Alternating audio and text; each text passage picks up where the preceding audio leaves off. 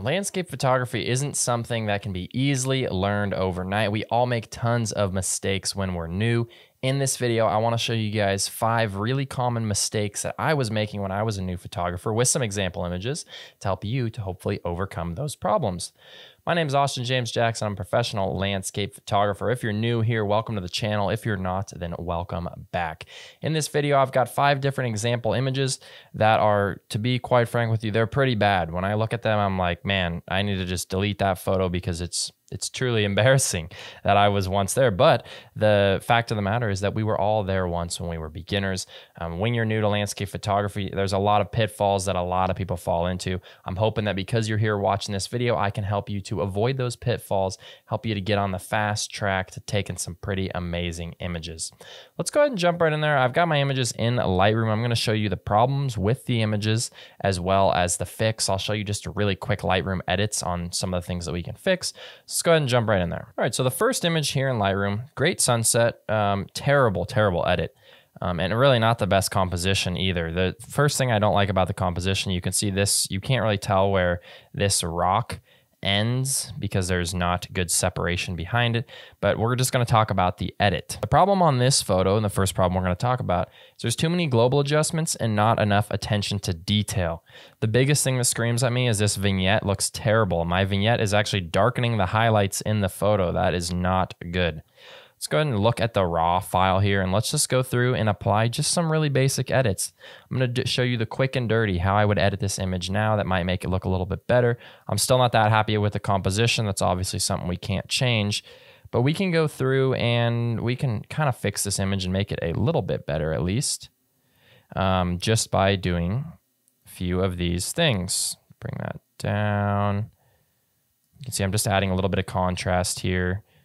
Bring those highlights down, bring those shadows up. Might add some vibrance and some saturation. It's starting to look a little bit better. Now the image is still a little bit dark. Kind of want to brighten it a little bit. And this is where we get into needing to use some local adjustments. So if we did the same thing as before, we would come down into the, where is it here? The effects, and we would just add a vignette. You can see this is darkening the edge. This is not good. Go in, learn these local adjustments, guys. I'll link a video if you don't know how to use them that I have where you can learn how to use them.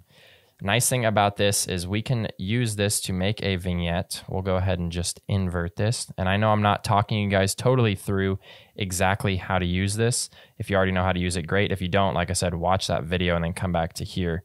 But this is going to help us to create that vignette, and then we can actually mask it out of that corner, or we can just move the vignette over. So now you see we're not darkening the edge like that. You could use the same thing, grab another radial gradient, come in here, and you could just add a little bit of light, and that would help to make your image kind of pop a little bit more. Maybe add a little bit of warmth in there. Maybe we will go down, where's our dehaze slider? It's hiding down here.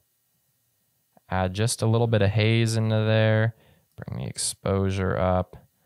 And you could really play with this a lot, but you can see just a couple little adjustments. And I've already made this photo. It already looks 10 times better. Let's just compare these two. We've got the 2017 edit, too contrasty, too just a lot of things going wrong with it. This one looks a lot better. I would still want to make some adjustments to the sky here to fix that up a little bit, but you can see just in, this was probably 3 minutes, I just kind of slapped that together. So that's problem number 1. Now image number 2 here, gosh, it actually, I took this 5 days after I took the previous photo. And I thought I was on this like hot streak of, oh, I'm getting so many great shots. And this one just honestly just needs to be deleted. It's just not good. The main problem with this photo here, there's too much blue sky. It's not interesting conditions, too contrasty. There's a little bit we can do in post-processing to make this thing look a little bit better, but it honestly is just a photo from a night that I need to delete. I should have probably shot something else, grabbed a telephoto, done something like that because it's just not interesting. But this is a TIFF here. I don't even know if I still have the raw file. I may have already deleted it, but it's too yellow, first of all. If we did want to fix this, the rocks are just ridiculously yellow here. Let's Yeah, you can see just terrible. We could open that up a little bit and kind of fix some of that, but it still doesn't stop the fact, well, there's just too much contrast as well. Let's lower the contrast. There's a lot of problems. It's just one of those images. I think as a beginner, you have to understand and accept the fact that you're going to take some images from some nights where the conditions were just so close, and you can see I got a pretty good sunset here. I was pretty happy with it, but just all that huge band of blue sky doesn't make for a good wide angle shot.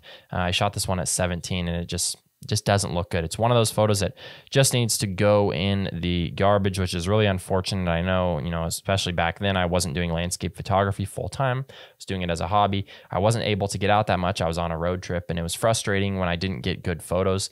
But I think if you want to truly create some great portfolio worthy images, you have to understand and accept the fact that you're going to have to hit that trash can button, hit that delete button, get rid of some of those images like this because they just simply aren't good. There's not really much you can do to save it. Now, image number 3 here, I actually think the edit is not bad. That it's actually pretty good. There is a little too much contrast for me, but the biggest problem this photo has is the composition. The composition is just horrible, and it truly ruined the photo. This was also back 2017, that same year, and I fell into the common trap that a lot of landscape photographers fall into, which is you think that you need to have an interesting foreground on every single shot. I walked around here for a while and I finally found this bush that was like blooming these pink flowers. I was like, oh, perfect. Flowers and landscape photography and a cool background and a great sunset. That's the winning combination. This is not true, guys. Don't force it. Don't force those foregrounds because if they don't add to the photo, they take away from it. In this case, they take away from it. I'll show you a few of the problems with this photo as I zoom in. First things first, doing a focus stack here, you can see was like basically impossible. So when you zoom in, there's a lot of issues with those flowers. Secondly, you've got the background behind this rock. It's called Monkey Face in Oregon. I blurred it out manually because in the raw photo, there was like 0 separation between this rock and the background because they're both far enough away from the camera that there was no background blur. So I went through and I did some blurring myself, which looks terrible. This photo lacks a lot of natural contrast in the scene, and I don't mean contrast by, the sky is bright and the foreground is dark. I mean separation between objects.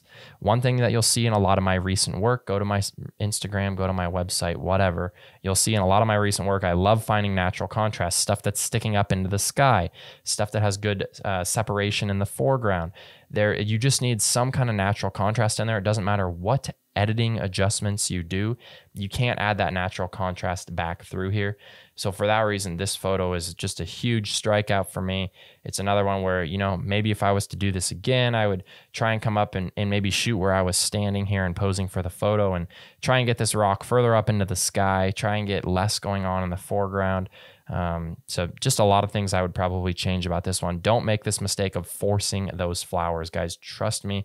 Don't force a foreground if it's not there. You don't always have to shoot wide. All right, next problem here. You've got oversaturation and a bad white balance. This is a common problem. I see this all the time. People come to my workshops and just you just go on social media. You'll see it all over the place. And the problem that photographers try and do, they will use the white balance to try and accentuate or enhance the conditions in their sunset or sunrise photography. On this photo, everything is way too yellow. It needs to be way more further towards the blue.